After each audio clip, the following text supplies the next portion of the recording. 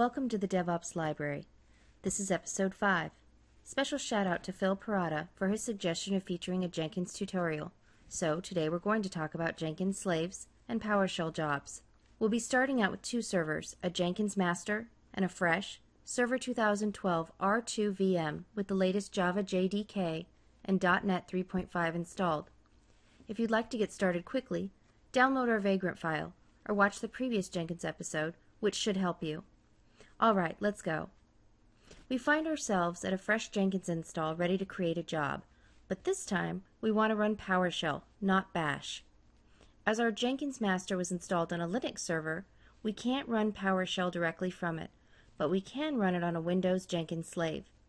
Keep in mind you can always install the Jenkins master on Windows, but we recommend using Linux unless you're exclusively a Windows shop. Now what is a Jenkins slave, you ask? A slave is just a server that you've set up within Jenkins that you can run your jobs from. For performance, it's actually better to never run the jobs themselves directly on the master, and to always use slaves. Today, we're going to start by setting up our first slave, a Windows server. Start by clicking Manage Jenkins, then head to Manage Nodes. Here you should see a single node named Master. That's our Jenkins master that's also running the web UI. Let's click New Node. Select Dumb Slave and give the slave a name. We'll just name ours WinSlave01. Click OK. Go ahead and fill in a description if you'd like. Now look at the number of executors. The number of executors determines how many jobs can be ran simultaneously on this slave. So if you have 2 executors and 5 jobs scheduled, 3 of them will be held until the first 2 finish. If you haven't gathered much performance data, a pretty safe method is to set this number to the amount of cores the slave server has. Now for the remote directory, we're going to type C:\Jenkins.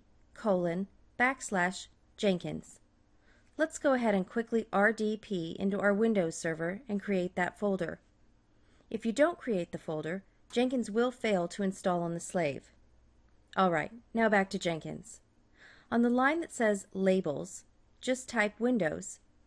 Labels are used when setting up jobs. They allow you to specify which slaves the jobs will be run on. Now change the launch method to Launch Slave Agents via Java Web Start. If we were setting up a Linux slave, it's easiest to launch via SSH, but trust us when we say to use WebStart for Windows slaves. Now hit Save. Jenkins should return you to the Nodes page, and you'll see that our Windows slave has an X on it because it's not connected. Go ahead and click that now. Right-click the Launch button and copy the shortcut. Now switch to our Windows server and visit that URL. Run the application, and you should see a little Jenkins Butler window show up. At this point, the slave is live, but let's do one more thing. At the top left of the window, hit the File drop-down and click Install as Windows Service. That's all you have to do. Now we have a Windows slave. Head back to the Jenkins homepage.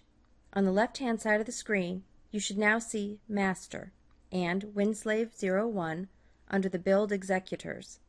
We have one last thing that we need to do to be able to run PowerShell commands.